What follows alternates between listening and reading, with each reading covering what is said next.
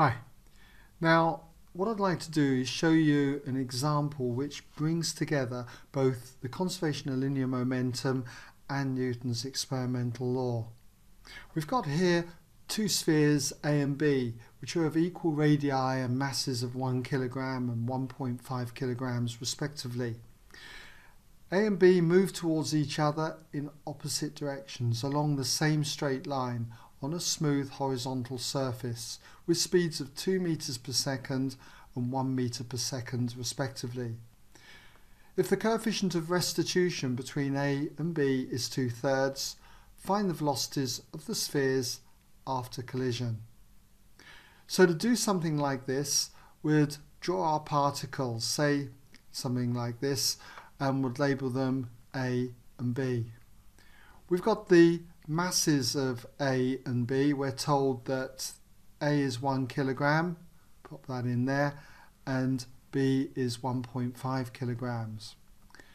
And going to look at the motion before impact, so just put that there, before, and then below we'll look at the motion after impact.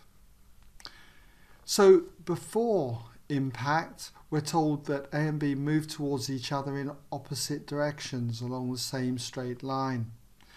And the speeds are 2 meters and 1 meter per second respectively. So we've got A moving at 2 meters per second towards B, which is moving towards A at 1 meter per second. And then they hit one another, and we're told that to find their velocities after collision.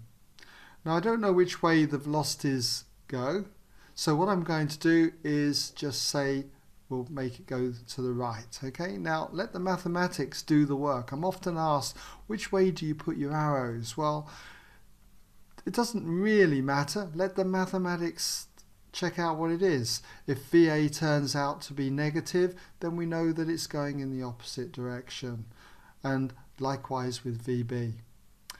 So we need to consider first of all the conservation of linear momentum. So we'll just put up here a little subtitle, Cons of linear momentum. Okay. Now I'm assuming that you're familiar with the conservation of linear momentum. That is that the momentum before impact is equal to the momentum after impact. And to do this, because we're dealing with vector quantities, we need to set up a positive direction. And it's arbitrary, doesn't matter which way we go, but I'm going to take to the right as positive because my final velocities are to the right, okay?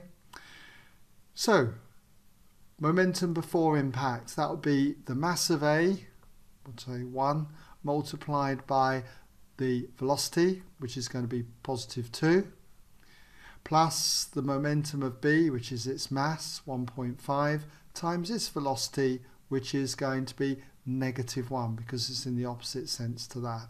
Okay? And this is equal to the momentum afterwards, the total momentum after impact. So it's going to be the mass of A, which is 1, multiplied by positive VA. Okay? And then we add to this the momentum of B after impact, so its mass is 1.5, and its velocity is VB. It's in the positive sense, the same as A, velocity of A. So there's our equation so far.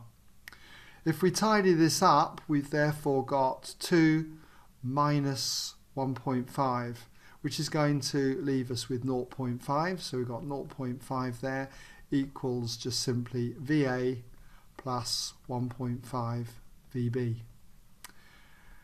Now, we'll just divide or section that off, okay? So we'll just come down here, and what we need to do now is create another equation, and that equation that we're going to consider is the one formed from Newton's experimental law. So we'll just put a subtitle up here, Newton's experimental law, or you could say Newton's law of restitution. Now, what is that? Well, we know that the coefficient of restitution compares the relative speed of separation to that of the relative speed of approach. And so the coefficient of restitution, E, is 2/3. So we've got 2/3 equals, and we're looking at the relative speed of separation now.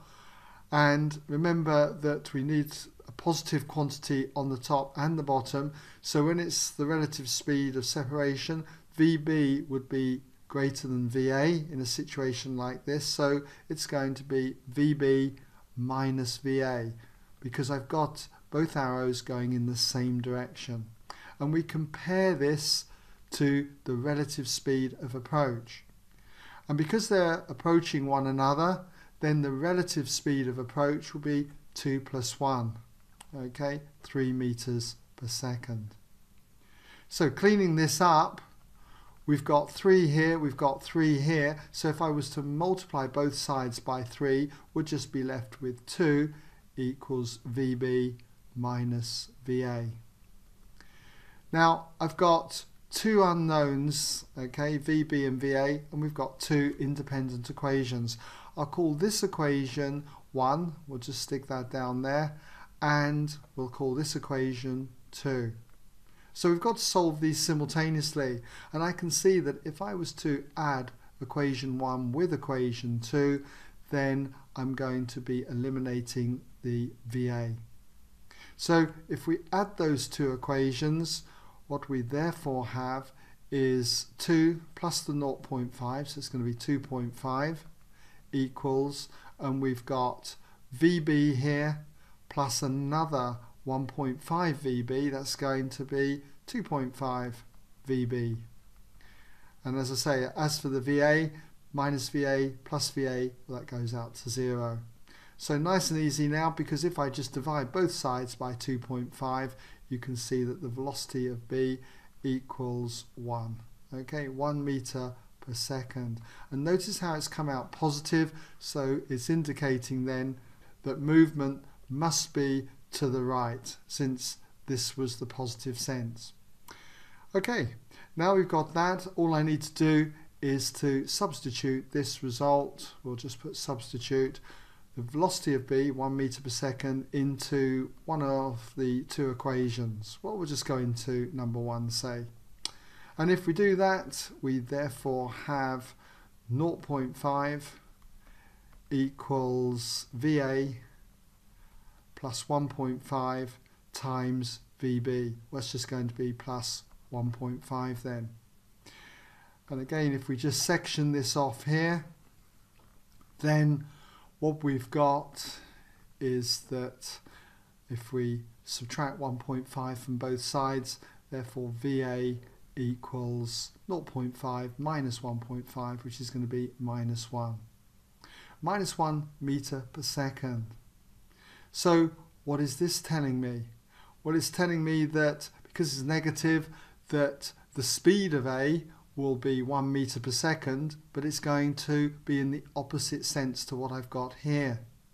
So we know that it's reverse direction. So what we can say is therefore A and B, okay, reverse direction. So reverse direction. And when it comes to their speeds, we've got the speed of A, well, that's going to be 1 meter per second, and the speed of B, that too is going to be 1 meter per second. Okay, so I hope it's given you an idea anyway how we can go about combining the conservation of linear momentum with that of Newton's experimental law, and that will allow us to solve the problem, finding out the velocities. Okay.